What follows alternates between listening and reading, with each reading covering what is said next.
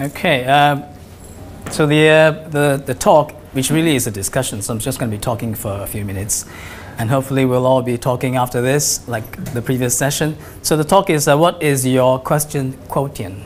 Okay, and I'll cover what that is later. The subtitle is Cargo Cult Innovation and the Indigenous Spark. That's just a hook, really. Okay, so if you ask me what that is later on, I will answer that. About me, so my name is Thomas Tan. So I've been a software engineer, a product manager, and I've worked in large and small companies. And so I'm trying to decide what I'm going to do next as a career move. But that's not related to, that's just about me. So thanks for voting for this talk, and it's really a half-baked talk. So before we get started, yeah, as in the spirit of Barcamp, so can everyone look at the person next to you and just ask a question, any question, right, in anything, about anything, in any way you like. Just do that. Come on, this is about asking questions. Just one question about anything.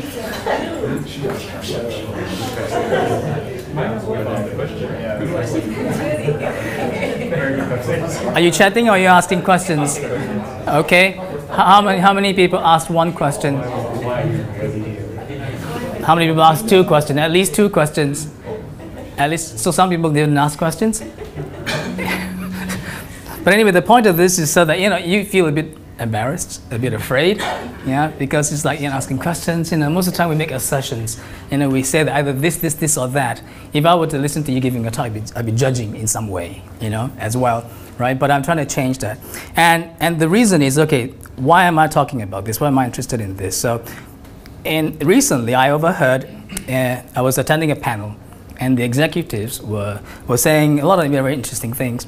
But one of the things that they were saying was that Singaporeans are not as good at asking questions. In the offices, during work, they'll be told to do something or so on and so forth. There will be no questions, right? And then you might get issues, right? I think that's where they're coming from. And also overread, is the country manager of a major tech company in Singapore recently said that she couldn't find people who could solve problems, think critically, or being able to communicate. And I think of all this as connected to asking questions. Communication, critical thinking, right? It's in the pipeline to innovation. So as a problem solver, I'm thinking, I want to solve this problem. Because the first time I heard this was 8 years ago. So I've been in the tech community for the last 8 years. And I've been attending lots of talks, tech people, investors, mentors from overseas, they come. And I keep hearing this, if you don't ask enough questions, why is that? So I decided to think about how can we change that, right? What can we do? So the idea that I had is something called a question quotient. It's kind of like IQ, intelligence quotient, yeah? Or EQ, empathy, emotional quotient. So what if there was a question quotient? So what is your question quotient, right?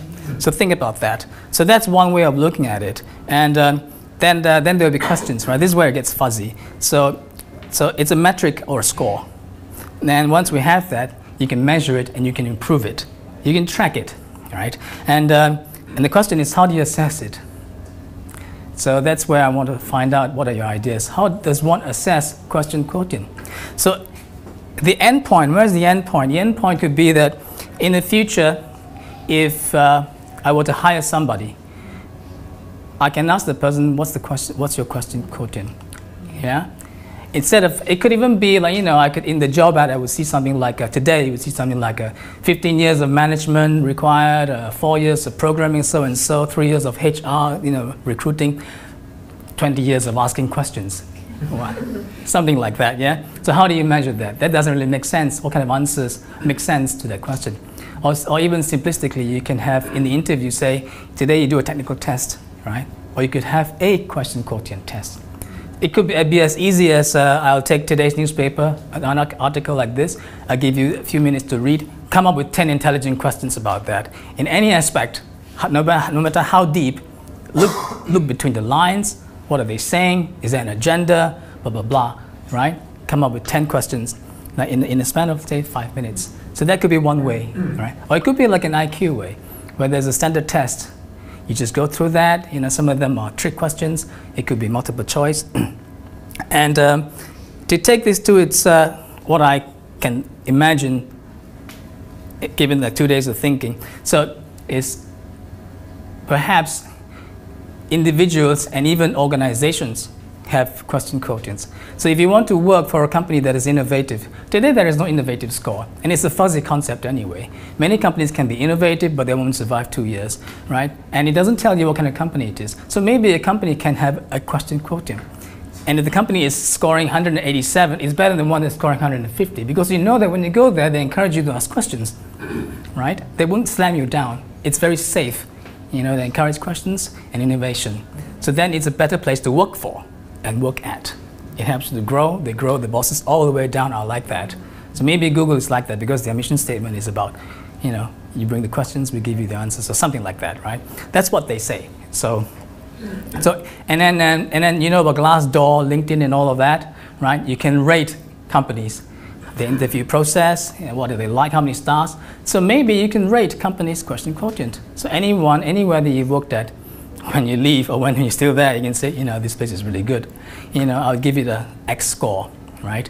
And then, a lot of people want to work for these companies instead of somewhere where they don't want to. But maybe there are also jobs that you don't want too many questions. So that could be bad, right? In the military, you don't want many questions, really. You're commanding like 100 people in a company or whatever. When you say go, you don't want too many questions, right? So it doesn't work that way. But at a high level, maybe you do, right, in the military. And also there are different ways of thinking about this. So let's start small. What does the QQ score, the question quotient score, mean at the primary school level? So you have to start somewhere, right? So by primary 6, what would you expect a child to be able to ask? Because I've got a niece and nephew, and I see that now they are in late teens, 16 years old. They don't ask any questions. They talk. They make assertions, and I get disappointed because only when you ask questions you're actually absorbing, right? And you can't tell them something or give them advice when they don't ask for it. They just won't listen to it. Right? But if they start asking, then they might absorb something. So the key is to get them to ask questions, to get into that habit.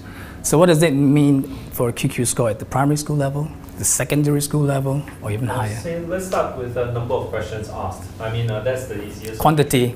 Yes. Although I've seen that break down in very, very bad ways in a higher learning environment. But let's go on. Yeah. Can you give an example of a very bad way? What does that mean? Okay. I will not name names, but I have heard of a class that was that kind of like based part of your class participation score on how often you ask questions, and it turned out that people were asking unintelligent questions, to put it very mildly. And yeah. Could it be that because they haven't asked 10,000 questions before they reach that point, right? No, not true. But rather they were asking questions for the sake of asking questions, which I believe was against the spirit of why such a rule. Or was it a negative? Overall, from what I heard from, because this is a second-hand story. So from the person who I've heard it from, he did say that it didn't quite work out very well. It was slightly disruptive for the class. I would say, let me get back to, okay, so questions and innovation is connected. In many countries, they talk about innovation as the idea stage, and then you produce, right? But I think before that, there are actually three stages. You have the critical thinking stage, the questioning stage, and the communication stage. So you have to be able to talk a lot, even rubbish. Then you start asking a lot of questions, rubbish questions, right? Eventually you get good, right? It's like one of the Nobel Prize winners said, it's hard. He was asked, how do you get good ideas? I get good ideas by having lots of ideas, right? So how do you get good questions? There's only one way to get good questions. You ask a lot of questions, right? And sorry, I think it's more than just asking questions. It's also about answers that the questions get. So if you're a kid and you ask like a whole bunch of questions, but say whoever your caretakers are unable to ask you questions, or you just dismiss the questions, then it's also like discouraging to ask questions. Yes, it is. Yes, but you shouldn't stop, I think, because why should you stop? You can only get better. I would, in my mind, given anyone who is at least average intelligence, like everyone in this room, right? A task to repeat over and over again, they will get good. They will.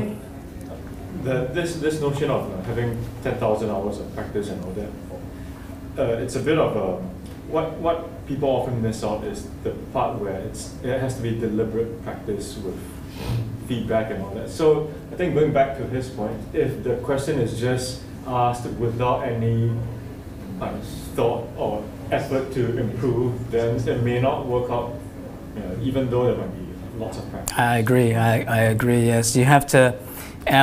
But I think once there's a question epidemic, then maybe there will be some solution. Because right now there isn't a question epidemic, and in fact there's a desert in Singapore. I would say a desert of questions. So right now that's not asking questions at all is probably worse than asking terrible questions. You're right. I think right now we're at the other end of the spectrum. We need to be. Maybe we should take extreme measures so that we can get somewhere in the average in the long term.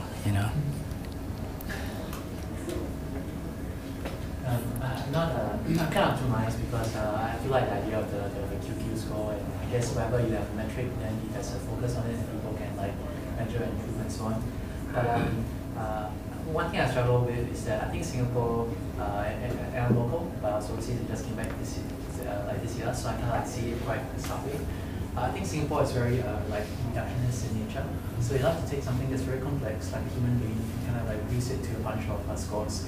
And the moment you reduce it to a bunch of scores, like a PSLE score or whatever score, an IQ score, you kind of create this space of good performance, but then you also must create a space of bad performance. And so, you kind of start optimizing for this. We have low college industries coming to game the system. I'm not massively keen on yet another score for people to optimize. Sometimes I think we are looking at an engineering process kind of approach to solve a people culture kind of problem. And I think it's not so much a dearth of questions, but a dearth of being able to, willing to look stupid in front of your friends. The best questions that I see, get marks in a school is a nice, technical, well-formed question that you can point to, yeah, that's a very good question. But sometimes just I don't understand, I can't repeat that again. Yeah. I need more of that as well. Yeah, I agree. When I thought about this score, it's you can game the system and all of that. But what would be I think for this QQ score, the effect and the result is different from the other sort of assessments because it builds something that is inside you. If I were to give you a newspaper article and within 5 minutes ask you to come up with 10 intelligent questions, and I have assessed 50 people, I will know, whether you can't game the system. Because if you can answer correctly given a real-time test like that, it means that you are able to ask questions, good questions. You can't game it. This is like asking you to do math. If you ask me to do math today, I can't game it. I can memorize the questions, and if the right questions come out, I will do it, and then I can get perfect score, right? But if problem-solving wise, I can't do it, so. But then again, right? Let's say you have the newspaper article, and then you ask people to ask questions, but then you need to come up with a rubrics of what exactly is intelligent questions. Mm-hmm. But intelligent questions, to everyone, it's subjective. Yes.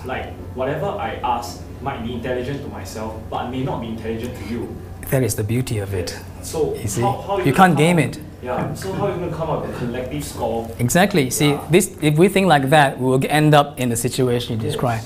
But I don't think you can game this system. When it comes to questions, there's something about it that you just can't game. And it's like success, when they say about success, you don't know what it is, but when you see someone that's successful, you know that person is successful. You can't fake it, right? So a person who can ask intelligent questions, well, you can't fake it for a long time with everybody, I think, or maybe you can, yeah. You might be successful maybe materially or appear to be successful materially, but you might be seriously in debt. Oh, no, the kind of success I'm talking about is you can't game it, You would. I don't think you can. You're talking about real, authentic, successful people and fake ones. You're talking about fake ones. Success can be faked. Right? Yeah. Could I just pick up on that you made? So I think what again may not be so helpful is to go around the definition route. If that's all thing about what the definition of a good question is. Yeah.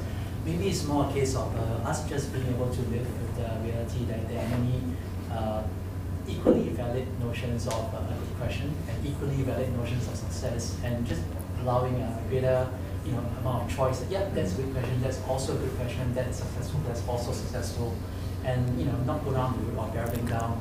Let's all try to define. I think that's a great idea to start, because I know eventually it will evolve into standards, and that is where we want to be. Eventually, everything evolves into kind of standards. You have different companies asking for different skills, and they have different hiring criteria. Eventually, you have a different hiring criteria.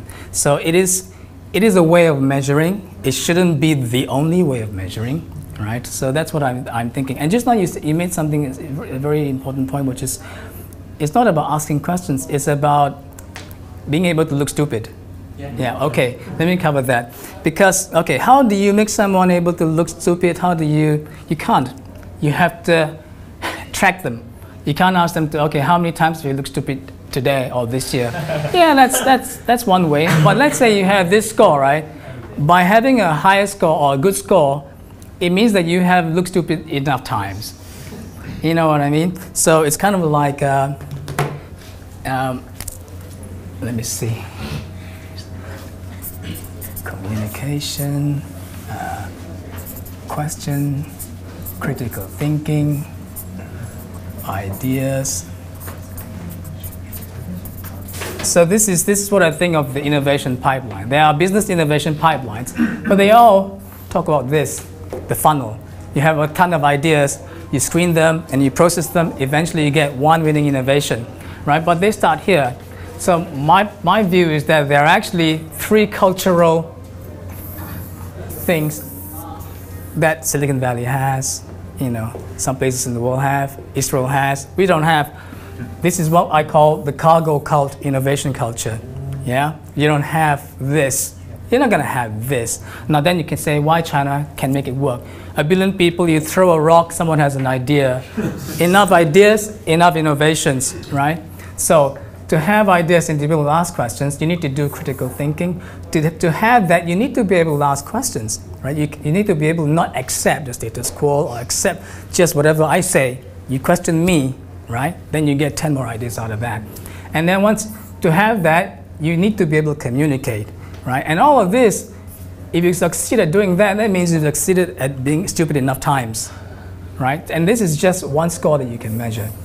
But guaranteeing that you can measure something here, you're guaranteeing that that guy has done enough of this, and maybe we generate another this, and then we get to that point. So that's kind of what I mean. So the indigenous spark is what Singaporeans need to have this, right? So that's kind of like, this is not really the focus of the questions, but that's where my thinking went as well, and I had to cut it out so that's not to make it too confusing.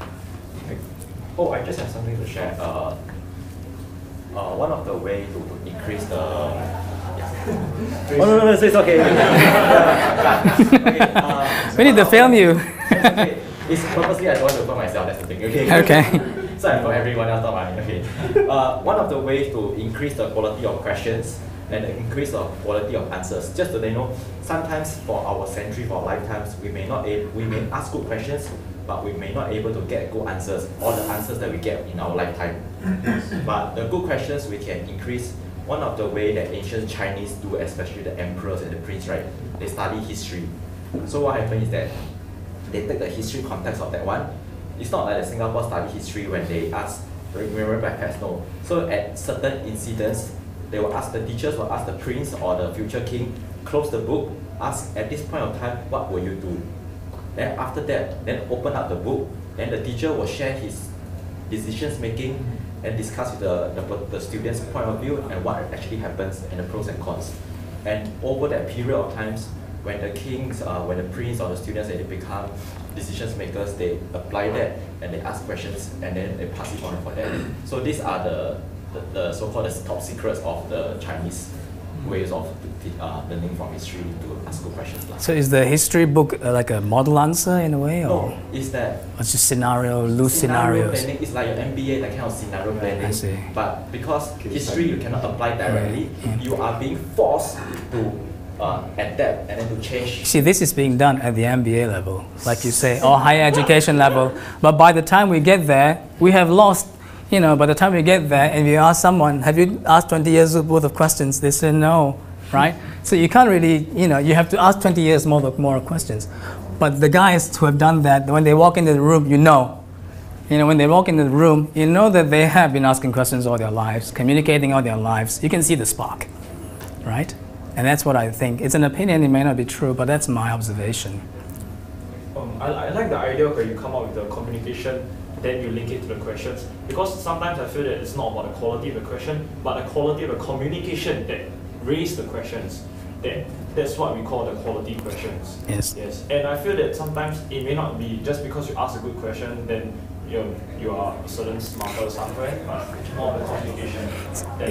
You see, that's the point. You see, you can't say, well, I haven't come up with a communication quotient. Maybe you can, right? But once you start measuring this, you're in a way measuring that, yes. Right? Because it's a funnel. 3,000 to 1, maybe 3 million to 1 innovation. Maybe that's how it works, how it has worked in Silicon Valley or Haifa or wherever. So, what else is there? Any other questions? I wanted to say something about good questions and stupid or dumb questions. I think there's some talk about it. One thing I observed is sometimes some really, really good questions appear to be dumb at first.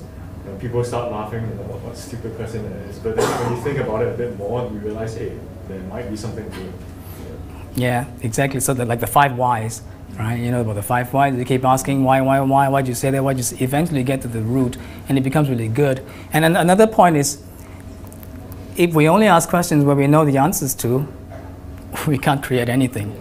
Right? To be innovative and creative means you have to ask questions that you don't know the answers to. Sometimes you don't even know that that's a question.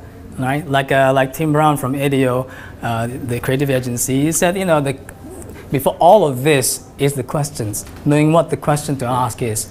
Right? When you ask the right question, everything falls into place. It becomes easy to solve. When you ask the wrong question, you have to keep going back to the right questions. And it's iterative. It has to be.